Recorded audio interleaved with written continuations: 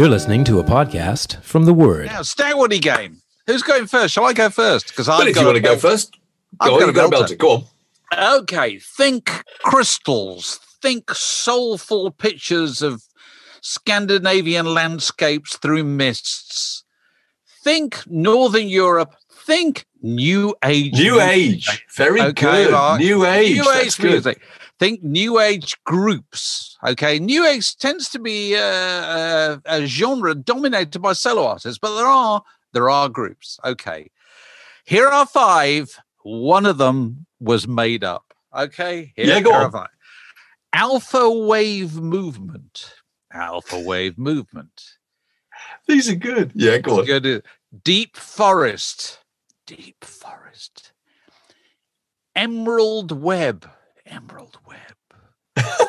I like the little whispered refrain. Emerald web. It's kind of mindfulness, isn't it? It's ethereal. Jade egg. Jade egg. Wave star. Those 5 again. Alpha wave movement, deep forest, emerald web, jade egg, and wave star. Which one is the phony? Over to you, Mark Allen. That is absolutely brilliant. Alpha wave movement. That sounds real. Deep forest, I'm sure, is real. As is, I'm sure, is wave star. Do you know, I'm thinking jade egg for the simple reason that jade egg has associations with the kind of Gwyneth Paltrow end. That's exactly what it is. You bastard!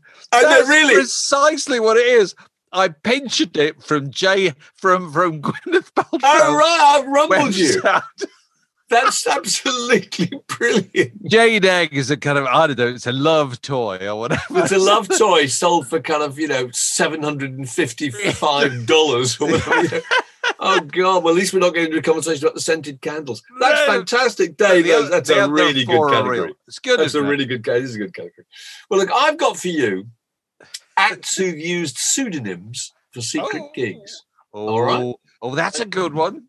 Acts who've used it. So 5 examples. 4 are real. 1 is a cunning invention. Okay?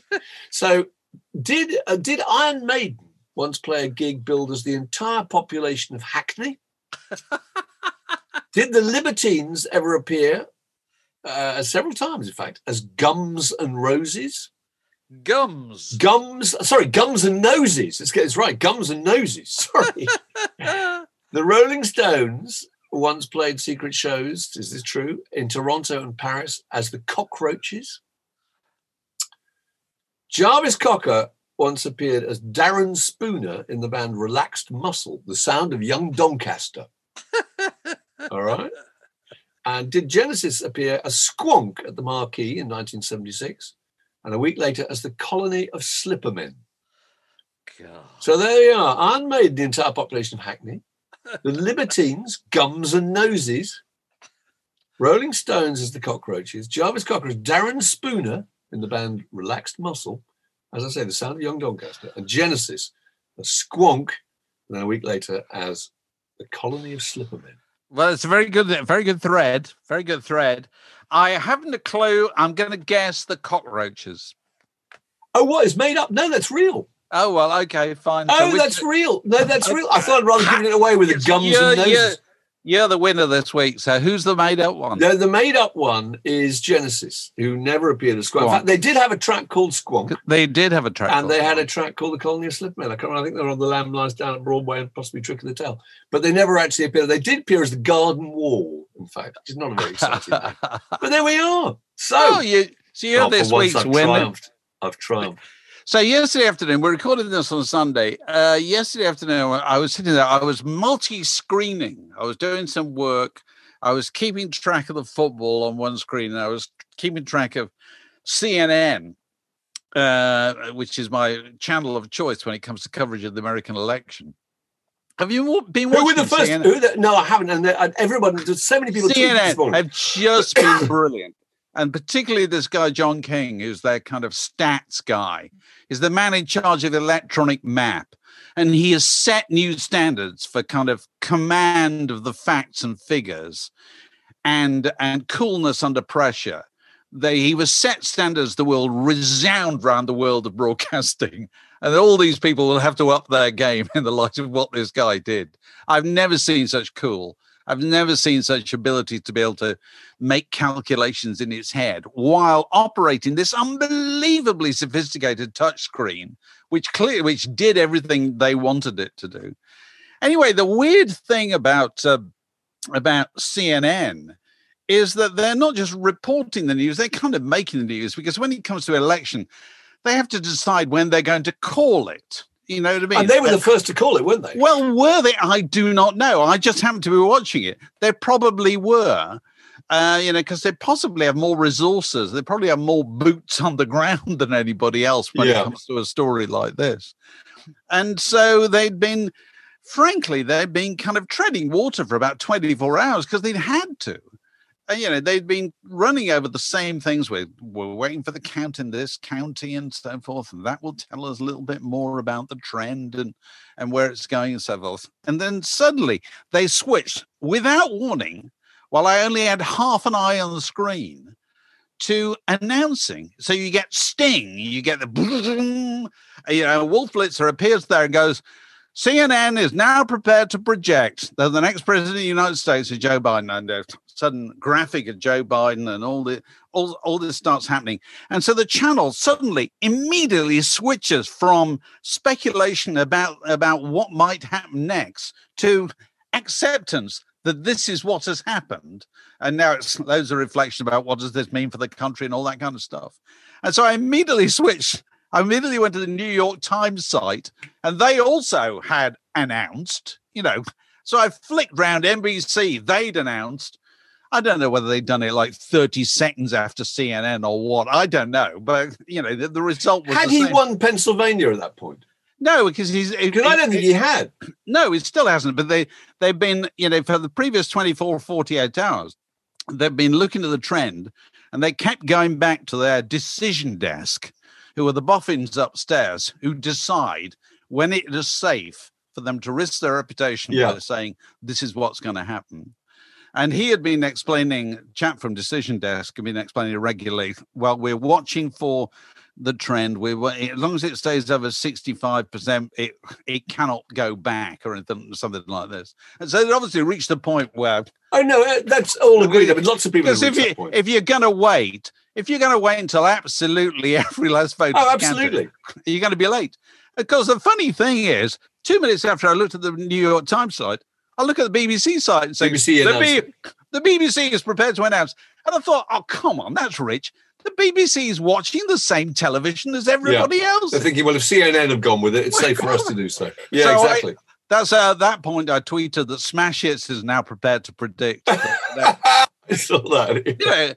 It's I don't see the point of watching British broadcasters during an event like this in contemporary in the communications universe we live in nowadays, where the people nearest to the story are the Americans. To the story. Precisely. And you can watch them just as easily as you can watch anything else. So why wouldn't you? I simply don't understand. So it was so fascinating because somebody had to go with it first, and the only thing that could possibly overturn it is any of these spurious legal actions that Trump is taking, none of which are going to amount to anything. The thing that excited me most, I watched so much this last night, was the idea that somebody said that Trump was now a flight risk.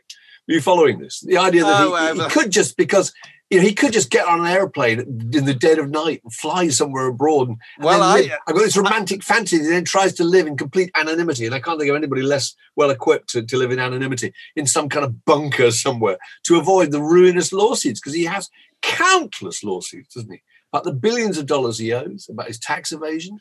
I mean, absolutely astonishing. All of which he couldn't be held to account over while he was the president of the United States. So he's got that hanging over him. I feel sorry for where's he going to live? He can't really return to New York, can he? I can't imagine he'd be terribly I don't think live in Florida. Yeah. I feel very sorry for anybody who's involved in they're going to have to have a recount in Georgia, aren't they? Because it's within the 0.05% parameters. Yeah. And so some poor sods are going to have to, work for like 2 or 3 days or whatever, going through all this, even though nobody in the world, apart from one person, only one person would possibly care, believes that, and it won't make any difference anyway. Anything at all, and it won't affect things anyway. Yeah. So, riveting day. What an amazing thing, dear. A little tiny ray of sunshine. I got all these texts from various people. One of my sisters and my brother-in-law, with a bottle of champagne. It's so nice because people just can't quite process good news. We're not used to it. Yeah. Well, it's a long way to go, I'm sure. I mean, some might say that the best thing he could probably do is run away to Saudi Arabia, or anything rather than the damage that he could do in the next 11 weeks. Well, as he only did one term, of course, he can run for another term. So in 4 years' time, he could be campaigning to come back. So there is that hanging over us too. Yeah, well, so, but for the moment, it's just nice to have one less prick to worry about. The Word Podcast, prime cuts of popular culture served fresh each week. So we just heard that if live music and live theatre returns in next year, there's lots of exciting new things we can look forward to, Mark, aren't there? Including an Osmonds musical. That's the pinnacle, isn't it? That's what we've been dreaming of. It's going to kickstart the entertainment industry. Crazy Horses, I should imagine it'll be cool. It'll also be presumably the Osmonds done by people who are not the Osmonds. So it does work, really, does it? Yeah, I mean, Donnie's still with us, isn't he? I mean, why can't he? Or is he? Well, musicals traditionally are done by people who aren't the original cast. I suppose that is true. That is true. Oh, I also read Alex is sending us messages as they come in that Steps are returning too. I suppose that in this unique situation, you may as well just say, no matter how hopeless you are, you may as well just say, we're planning a major world tour next year, because you probably won't be called. Because you almost certainly won't do it, but you'll certainly get the publicity, which is what you need to keep the old back catalogue floating. I know. So in other pop news, very sad to note the death of Geoffrey Palmer. Geoffrey Palmer. Yeah, I suppose that is pop news. What a great man. And what a great man. And also, I suppose he would define the word lugubrious, wouldn't he? There was an obit written about him, hangdog, obit written about him in The Guardian, described his bloodhound face, jowly and still, and his hooded eyes, and how he usually played figures of authority and moral rectitude. And actually, I don't think he was really like that in real life, was he? So imagine going through your entire life acting. No, you've adopted a role that is nothing like what you're actually like. It must be very confusing for people. So the Danny Kelly and I were discussing him on Twitter, and of course he's associated in my mind with primarily actually with his marvelous appearance in Fawlty Towers. That's my favourite Fawlty Towers moment. I'm going to remind you, my favourite Fawlty Towers moment of all of them is when they discover that the hotel guest is dead in his bed with his breakfast tray. And unless I'm entirely mistaken, Sybil, I think discovered it. Basil thinks it's because the Kippers are beyond their sell-by date and the Kippers have killed him. So he starts to try and throw the Kipper out the window, at which point Sybil feels his pulse and then looks at him again. She says, he hasn't touched the Kippers. And then Basil says something like, he's stone dead. He's stone cold. He said, oh, joy. Thank you, God. I'm so happy. And he starts jumping up and down because the man is dead, because he hasn't touched his Kippers. At which point, Geoffrey Palmer walks into the room, doesn't he? I think. Geoffrey Palmer is a doctor, and he was staying in the hotel. And he called upon, he's called upon to pronounce the man dead, which he does. Yeah. And then Geoffrey, with that kind of utter kind of realism that characterizes the doctors as a profession, because they deal with life and death, and they have to get on with it at every moment. Yeah. He then returns to what he really wants out of life, which is he wants sausages, doesn't he? That's his main thing, is sausages. He wants sausages. That's all he cares about. He's absolutely insistent. He ends up in the kitchen doing them himself. And there's a wonderful line. Aren't they carting the corpse past in a wicker basket? I thought you were a doctor. He says, I'm a doctor and I want my sausages. That's right. God bless him, Geoffrey Palmer. God, that was funny. Another thing Danny and I were, remembering with great fondness was, of course, his wonderful part in The Fall and Rise of Reginald. Oh, yeah, absolutely. Which is, has there ever been a series that gave birth to so many catchphrases as The Fall and Rise of Reginald Perrin? You know what I mean? Have a nice day. I won't. That's right. And, sorry, I'm late. Lions on the line at Clapham Junction or whatever.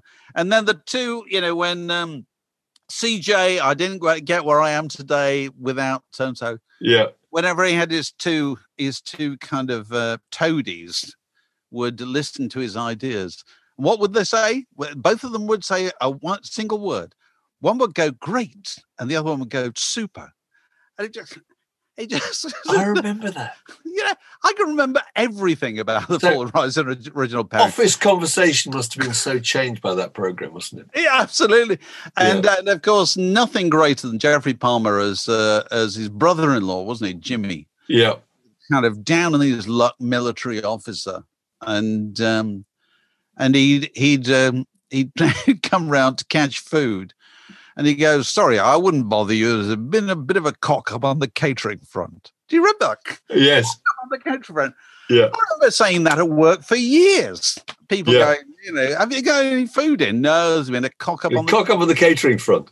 That's right. And he also, as Danny reminded me, he uttered the line that still contains the two words that I still think would make the greatest band name ever, which is Rum Cove Johnny Woman. Because I still think Johnny Woman is a brilliant name for a group of either sex. It doesn't matter. It's a great name. But is that where that came from? Where it came from. Rum Cove Johnny Woman. I'm not sure if I knew that. I thought that was just something we'd invented at Q Magazine. No. No, it was Geoffrey Palmer in Reginald Perrin. A Rum Cove Johnny Woman. No, just Rum Cove. Rum Cove Johnny Woman. That's fantastic. All four words are absolutely perfection. It's genius. Absolute genius. So that's David Nobbs writing, of course, but Geoffrey Palmer, we salute the great Geoffrey Palmer. God, he gave us some pleasure over the years. And what was he, 93, I think? And it's interesting that when serious actors die, people get into the most extraordinary contortions to express how fabulous they were, their art. And there's never that kind of level of understanding and credit for comic actors, I don't think. Do you? It's just not taken seriously. It's like the whole thing about the Oscars. How many great comic actors have won Oscars compared to the ones who have serious roles? It's incomparable. Well, it's also, it interests me that Geoffrey Palmer is the kind of person, and Geoffrey Palmer didn't always do comedy. He would have done quite a bit of drama over the years. But he is the kind of person referred to as a character actor, isn't he? Yeah, he was. Look, and I thought, it really intrigues me. What is a character actor, really? I kind of understand, but I want to know.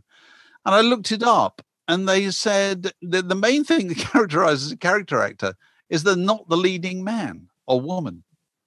They're not in the lead, So all our kind of plaudits always go to whoever is in the lead part, as if their artistry is consequently greater than anybody else. It's not true at all. It's just the way the drama is done, So Reginald Perrin, Leonard Rossiter, God bless him, he was great, Got all the credit. So were loads of people in The Fall and Rise of Reginald Perrin. And going back to Fawlty Towers, I've droned on about this incessantly recently because it struck me again and again. It's the strength of the cast, isn't it? It's the strength of them all. They're phenomenal. Absolutely everybody who gets on in front of that camera is trying to do the best work they've ever done in their lives. And it doesn't matter whether that's John Cleese or it's Geoffrey Palmer or it's Bernard Cribbins. But it's Cleese that hired them, and it's Cleese that to some extent directed them. But you're absolutely right. The supporting cast is incredible. It's the strength of what they do, and they're not trying to hog the limelight. They're just doing what they do. They're carrying through the farce to its logical conclusion. That's one of the great joys of, if you want an excuse to go back and watch Fawlty Towers, go back, watch it. Now, I heartily recommend you do. and ignore John Cleese, Brunello Scales, and Andrew Sachs. Watch the major. Just watch the Manuel. major. Yeah, the major is incredible. Ken Campbell, Campbell appears in the one where it's Sybil's birthday, playing rather jovial friend of the family. God, he's brilliant. All those people. Eunice Stubbs is in that one as well. So many people pop through those. Bernard Cribbins, fantastic stand, isn't he? Well, Cribbins can do no wrong, as we've repeatedly said on this podcast. But they do deserve more credit, those guys, because the Oscars is entirely about Daniel Day-Lewis. That's the kind of world it occupies. It doesn't occupy the world of the comic actor. No.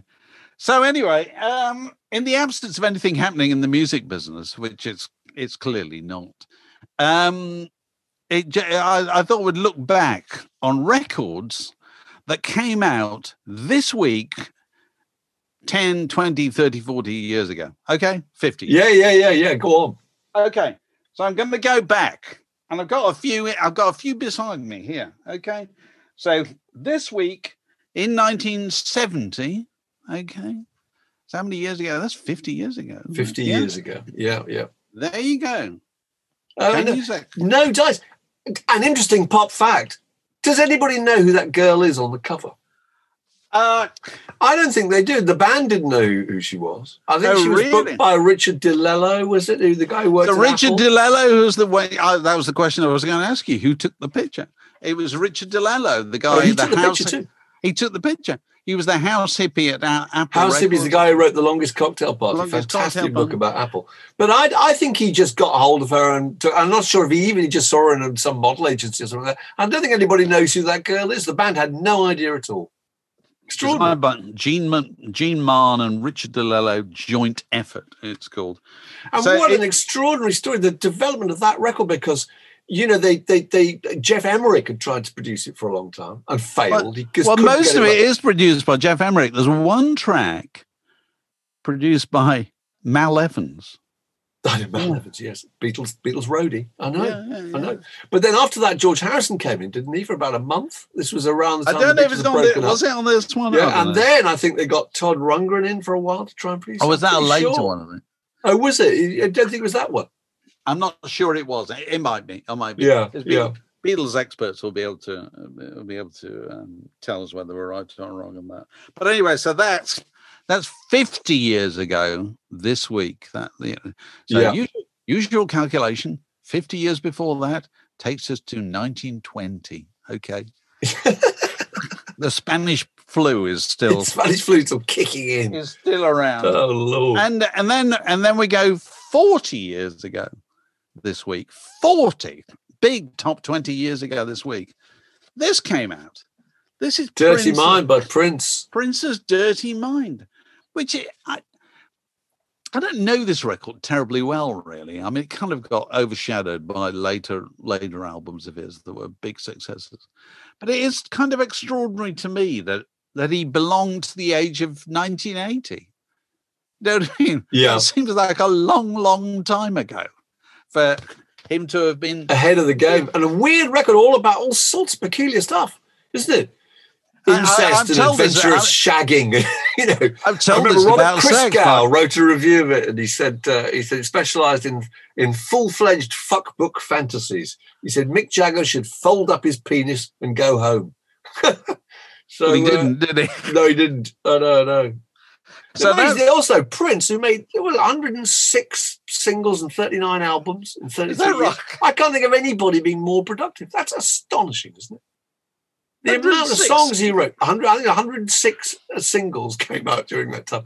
I mean, the number of songs he wrote, absolutely extraordinary. So I'm going to jump ahead, actually. I'm going to, because you talked about 106 singles, I'm going to talk about a group who made 27 singles that they all went to number one. And this came out 20 years ago. I've got this.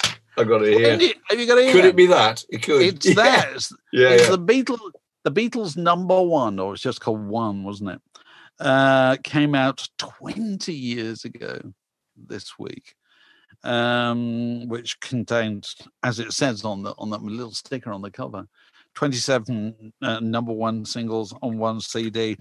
I don't think I've ever played it, really. It's Have a you played fantastic. I play a lot, actually. It's Do fantastic. you really? Because you get the really early stuff, and you know what that's going to be. And it's amazing also that it took so long for it to come out. Not till 2000, But you also get Penny Lane, you get Eleanor Rigby, you get Something, you get Come Together. I mean, that's an incredible compilation, isn't it? Okay, here's a challenge to you, Mark Helen. What's the best track on one? Okay, we're both looking at the same record. Okay, you can only pick one. I'd be tempted to go for Penny Lane, which I absolutely love. I love Penny Lane. That's a difficult one. She Loves You, I think, is hard to beat. Lady Madonna's fantastic too. Although it's not clean up. I'm going to tell you. What's the answer? I'll tell you the answer. The answer, because I know you're in the dark, Mark, and I'm here to just lighten your darkness and tell you what the answer is. The greatest track on the Beatles' #1 is Back After These Messages. This is a junction in the word podcast. It separates that bit from this next bit. David Hepworth has posed the question, what is the best track on the Beatles' #1 compilation? I think I know. Well, I know the answer. Either Penny Lane or it's Help. There are lots of contenders, but it's one of those two. Go on, tell me the answer. No, the answer, Mark, I'm so pleased to be able to put you right here. The answer is I Want to Hold Your Hand. And you know why? Apart from the fact because it's the record that conquered America? No, I don't know. Was it the one that finally clinched it for them? It was kind of that, and She Loves You. Finally came out kind of end of 63. Yeah. In America, and were huge, and were the big hit records when they went to America in February 1964. But serious point. I mean, it's a fantastic record. But the thing that strikes me listening to the Beatles is there was a period during which they were making brilliant records that were made more brilliant by the fact that they were absolutely thrilled at how successful they were. And so you get this insane kind of, it's like they all talk about football teams, do they play well because they're confident, or are they confident because they play well? And you get this virtuous circle. You just can't see where it ends. Incredible energy, isn't there? That's right. Absolute jubilation about, my God, we can do anything. Look at this. Yeah. We're on top of this thing. How long we'll stay on top of this thing, I do not know. But we're on but we're here and we're enjoying. We're on a unicycle going over a tightrope over Niagara Falls, and we're just gonna bloody keep going. You know what I mean? For as long as it lasts, and you get that for the first time. I feel even more than She Loves You. You get that in I Want to Hold Your Hand. That the way it starts, you think. The confidence with which it starts and flies to the finish, and that then animates, Can't Buy Me Love, Hard Day's Night, I Feel Fine, all those things that come after it. So that's the answer. That's Mark. The answer. I still can't believe though things that was She Loves You, that they wrote that on, what was it, a Wednesday or a Thursday night? I think while they were on tour. I think they recorded it on the Saturday. And so it's only 2 or 3 days old. They tried it out, I think, on McCartney's dad to see if he liked it. No one else had heard it. And George and Ringo hadn't heard it when they came into the studio at Abbey Road to record it. And yet, later that day, it was finished. Don't you think that's extraordinary? That they'd heard that song for the first time, arranged it and played it with that level of utter perfection. It's phenomenal. So we were talking about that. So that was 20 years ago. Yeah. This week that came out, and 30 years ago this week, which takes us to November 1990. 1990. This comes out, which is the second album by the Traveling Wilburys. Called, amusingly, Traveling Wilburys Volume 3. I'd only noticed that. Yeah, I think so. It's just a hilarious George Harrison joke. Actually, the honest truth is they should never have done it. Roy Orbison was dead. It's got no... does anybody remember any of the songs on that? She's My Baby, Inside Out. Do you remember any of these songs? I don't. I don't really. No. But the first Traveling Wilburys album is absolutely... I think it came out in 88. Is fantastic. It's a good record, isn't it? It's a really, really, really good record. And all sorts of mythology was invented about how the group came together. And I think what happened was that George was having dinner, wasn't he, with with Jeff Lynne and been asked to do another B-side for a track off his Cloud 9 album. And then, you know, and Roy Orbison was there and they asked him to come to the session. And then they said to Bob Dylan, could they use his studio in Malibu? And then asked Tom Petty if he'd like to bring a guitar. And so that's how they got together in the first place and decided, let's keep going. But I mean, that's a fantastic record. But the real kind of raison d'etre was Roy Orbison, really, wasn't it? Well, I think it is because, you know, George made a little speech, according to Tom Petty, on the first day to Dylan, saying, "Look, we're all rather in awe of you, but let's all just play on a level playing field here." But Dylan's point was he was in awe of, he claimed to be in awe of them, but also in awe of Roy Orbison. So the fact that Roy Orbison was there was from a different generation that they could all look up to. Was what brought them together, don't you think? Also, Roy Orbison, genuinely unique voice, really. Absolutely. So it's like singing with Pavarotti, isn't it? Yeah. If you're a standard opera singer or something, there are some very few people come along who have an instrument like Roy Orbison had, and you hear it on that first record. I might play that first record later. Soaring tenor. It's fantastic. But what great, the first record, Handle with Care, Dirty World, Tweeter and the Monkey Man. I mean, that's a really good record. And it sold millions, sold 3 million in the US alone. Yeah. That's incredible. 600,000 in Canada. It's a fantastic record. So those are my completely non-scientific musical anniversaries to make up for the fact that there's nothing else going on this week. Although there was a story that we were looking at about somebody who had been signed by Universal Music. Was it about the age? I think they're not even born yet, or something like that. The girl called Angelina Jordan. No, she's born in 2000. She's signed at age 14 to Republic Records. She's a Norwegian girl. I mean, she's an amazing story. At the age of 7, she won a big talent contest in Norway. At the age of 8, she sang "What a Wonderful World" at the Nobel Peace Prize ceremony.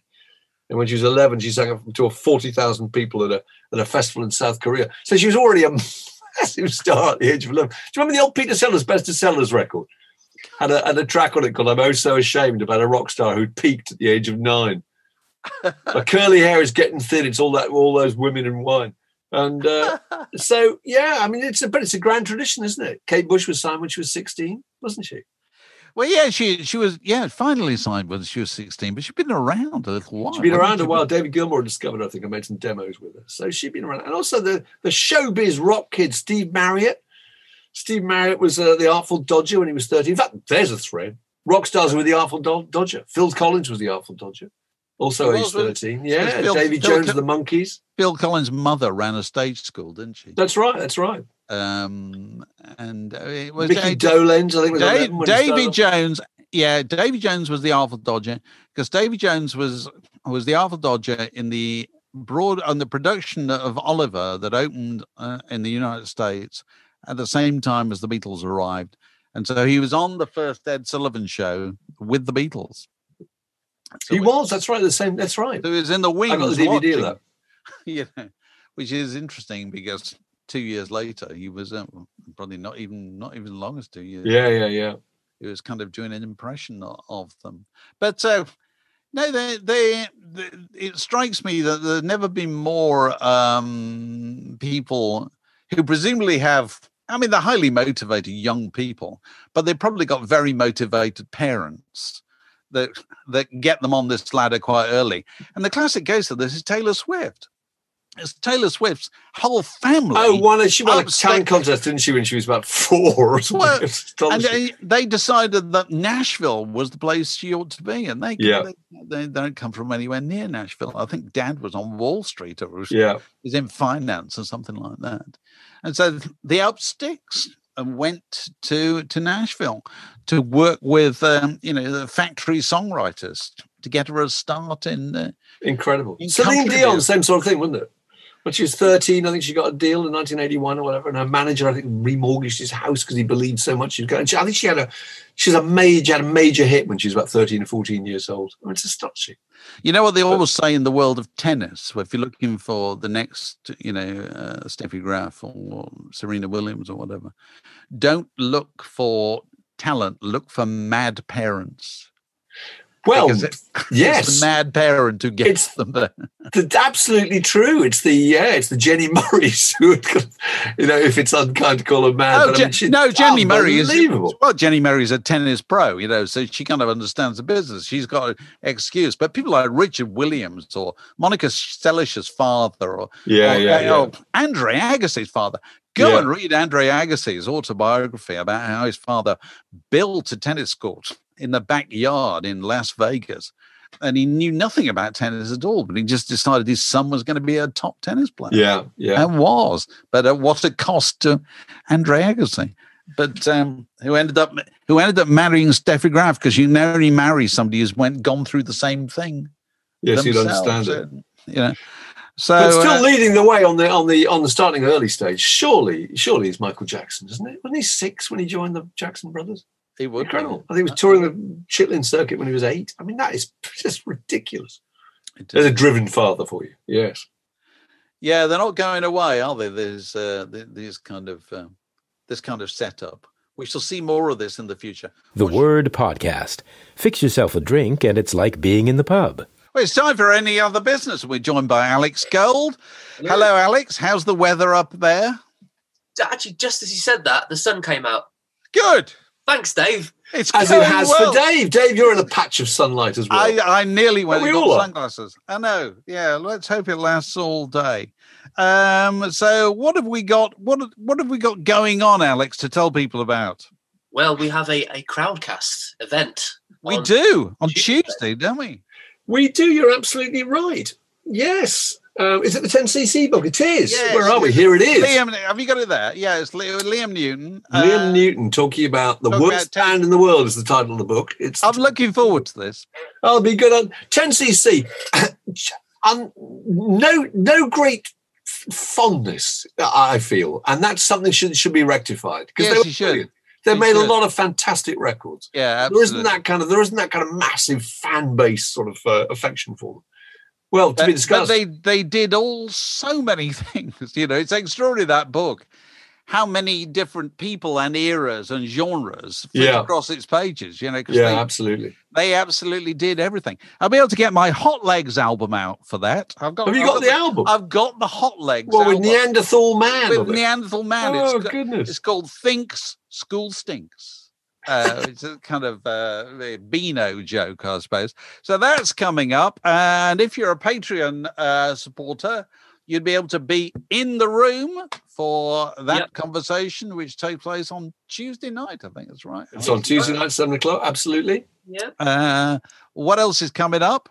We've got the weekly quiz o'clock, which is now accompanies the kind of cocktail hour on a Friday evening, doesn't it? It kicks off at 6:00, and it's entered a bold new dimension, hasn't it? By the introduction of picture clues now, in addition to the usual written clues. And so we get more and more people every week joining that. And, if you win... Bring your own crisps and woolly ale. Exactly. Bring your own Old English cider and Walker's crisps. And if you do well enough, you may even get onto Alex's famous leaderboard. Yeah. And you remember it's currently topped by Alex. I think we've got a new leader, haven't we? There are actually there are two people jostling on the gold podium at the moment. Right. It's Matt Button, who's been number one for I think about 15 weeks. Oh, what? He's taking a lot of deposing, isn't he? Yeah, I think it looks like his reign could be nearly over. Well, Andrew Slattery has the plates. He's the coming force. Phil Kinderman has made a glorious return to the third spot. It's an exciting time. It's an exciting time in Friday night. It is quizzes. So if you're a Patreon supporter, obviously you'll be able to join that and avail yourself of loads of other things. You'll be able to see everything that we do and hear everything that we do before anybody else hears it. Absolutely. That applies to just about everything. And over the next week, we're launching our list of the best music books of the year, which will hopefully fill us some suggestions if you want to put that in front of of a relative who might buy you something for Relative thinking about Christmas. Thinking about Christmas. And then we're also going to record little videos where we talk about each of those books. We're doing our usual word in your attics, which are going from strength to strength. Who we had over the last few weeks where people Chris Difford. Yeah, great one with Chris Difford. Chris Difford, what a great shed, apart from anything else. Absolutely, the world's most enviable shed. Ideal shed. Shed and Garden magazine would have surely been beating a path to his. And Stuart Bailey, we had a fantastic one. Stuart Bailey talking about his Van Morrison album. Absolutely, Van Morrison book. Yeah. We've had over the last few weeks we've had Billy Bragg, of course. Right. It's all there. Go on YouTube / Word in Your Ear. It's absolutely all there for you to enjoy. But please, we'd like you to take part as much as possible and to go and look at being a Patreon supporter. You go to patreon.com / Word in Your Ear and you find out what level you might like to get involved at. Is there anything further to say, Alex? Yes, I think we should say hello to our new patrons. Oh, right. Oh, go on, yes. This week, Simon Hemsley, the great Simon Hemsley. Thank you, Simon. Doug Hopper, who's an annual patron. Sorry, here, give me the first name again. I missed that. Simon Hemsley. Yeah, the first name of the second person. Go on. Doug Hopper. Doug Hopper. Right, fine. Hello, Doug. Right. He's an annual patron. Of course, if you subscribe annually, you get a hefty 15% discount.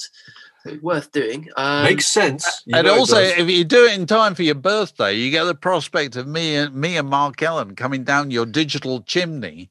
That's right. Great, man. Rummaging through your record collection, which is very good fun. Yeah. We've done quite a few of those. Special Word in Your Attic, which we've done quite a few of those already. So you might like to think about those if you've got a birthday coming up soon. Anyway, carry on, Alex. Also, Martin Whitley.